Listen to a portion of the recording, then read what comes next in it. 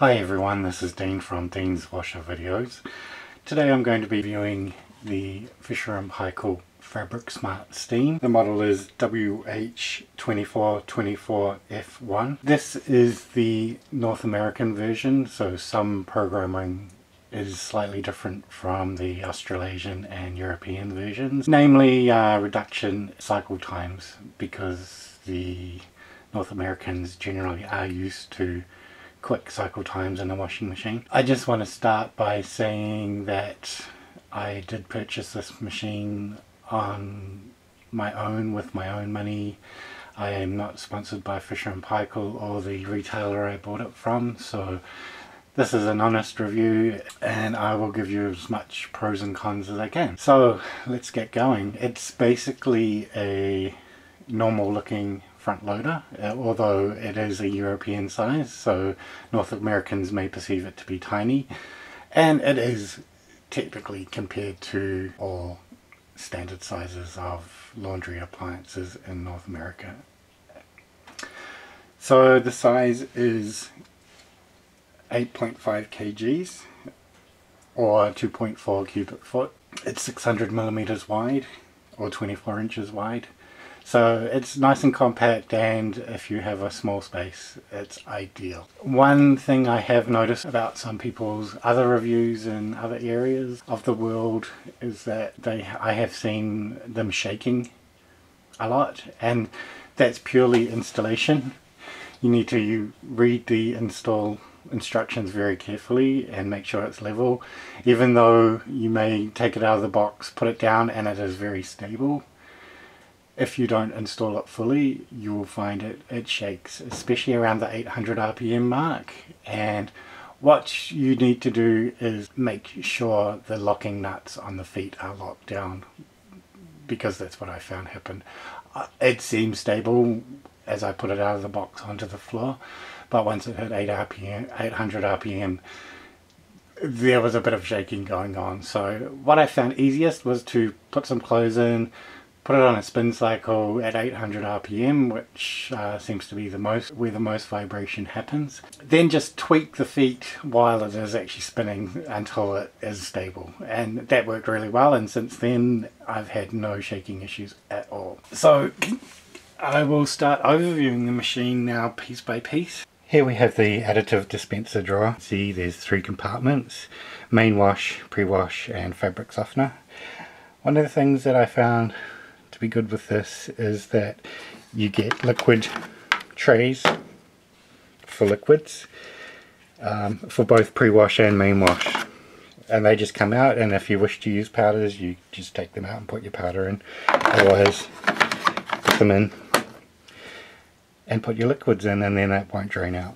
That's especially good for the pre-wash, because if you put liquid in without it, it will drain out. The drawer slides smoothly, and you can take it out by pushing the tab here, and it comes out easily, and that way you can clean it periodically.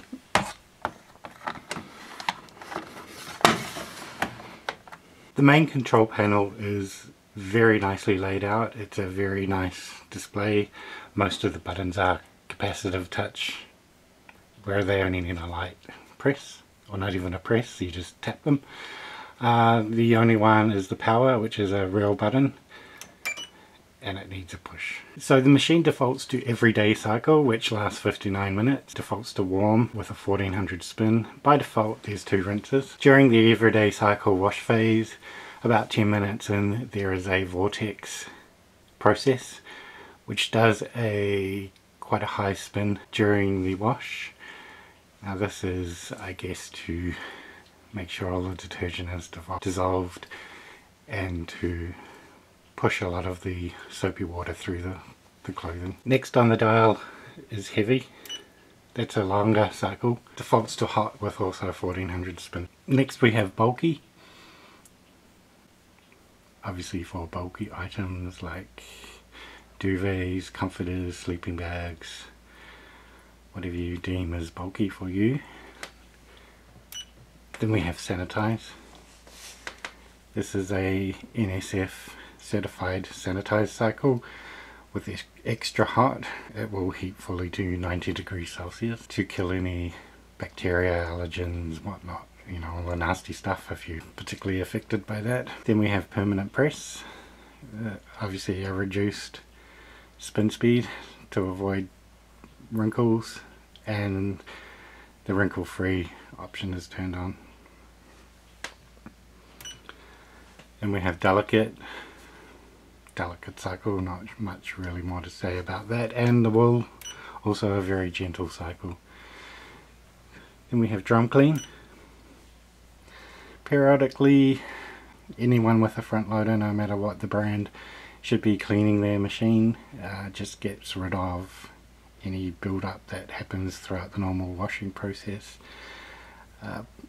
Heats up to a very hot 90 degrees Celsius and does its thing. Because it's only new, we haven't actually run this yet, so I'll be interested to see how it performs when we do it, and I'll make sure I do video it for you. Spin only cycle, not much more to say. Does a spin, defaults to 1400 RPM, but you can reduce that if you need to. Rinse and spin, once again, not much more to say. Does 2 rinses and then a final spin, and you can reduce the speed of that spin as well. Quick 30 does a quick wash in 30 minutes, defaults to warm 800 RPM. You can change those defaults if you want to. You'll find on this cycle the wash action just does change, and the tumbles become a lot quicker, and there's less pauses between it. If you put time saver on quick 30, it will reduce it to 23 minutes, and there is absolutely no pauses between tumbles. It will go one direction and then immediately switch to the next. Sports, for your sportswear, mainly synthetics. I guess this is another synthetic cycle. Cottons. Now this is the main difference between other areas of the world. The cycle time is very much reduced, and I found, because of US government energy regulations, this is the cycle they've used to get their energy rating, and it does not heat at all to the selected temperature. But as bad as that sounds, I've found I wouldn't need to use cottons anyway, because there's not much different from every day, which does heat completely. Delay start options, you can delay from 5 minutes right up to 12 hours if you have time of day power savings, or you want to schedule it for when you get home. Time saver, that will reduce any cycle time by a certain amount, and it also changes the wash actions. They become a little bit faster, and the pauses between tumbles are shorter or stop completely, so we'll reverse it immediately. Okay, wash temperature. As I said to begin with, this is the North American version, which covers USA and Canada. As you may know, USA is not metric yet, or I don't know if they ever will be, but whatever.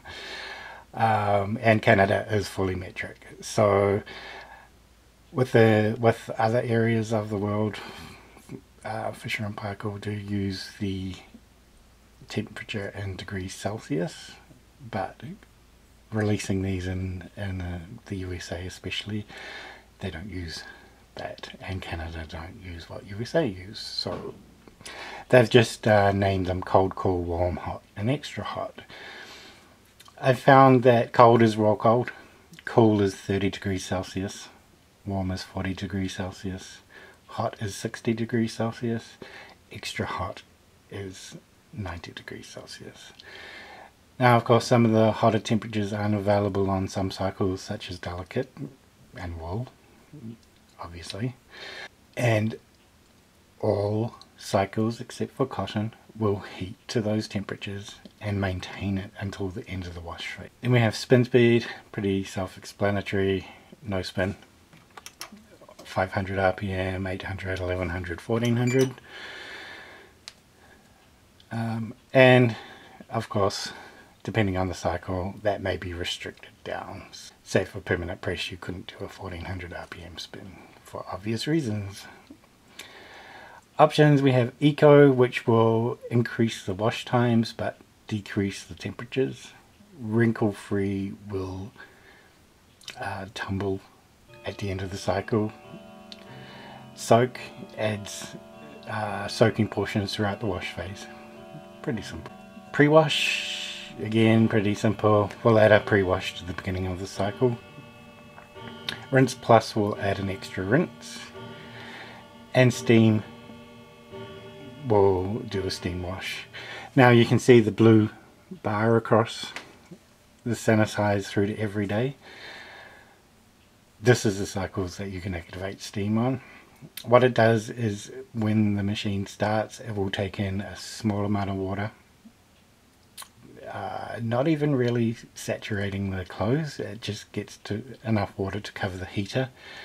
Then we'll heat until the water is steaming, and that will filter through to the clothing for a period of time, and then the machine will fill at the selected temperature and continue with it. It's quite effective for releasing the fibers and any allergens, dirt, whatever trapped in those fibers.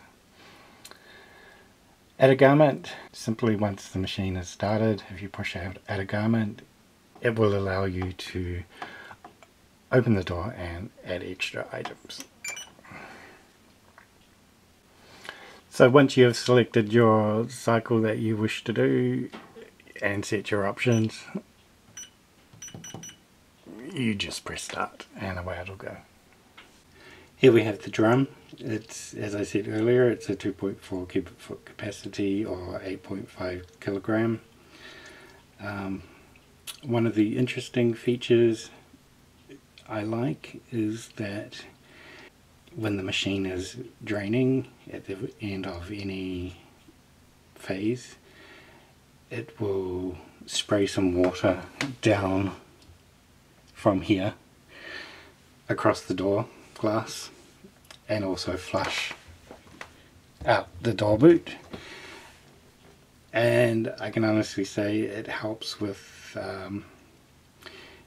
draining of soap in the bottom of the sump, and also I've never had any lint or anything inside the door boot. It's always been very clean and clear. So in summary, overall I'm extremely happy with this washing machine by Fisher & Paykel. It's exceeded actually my expectations.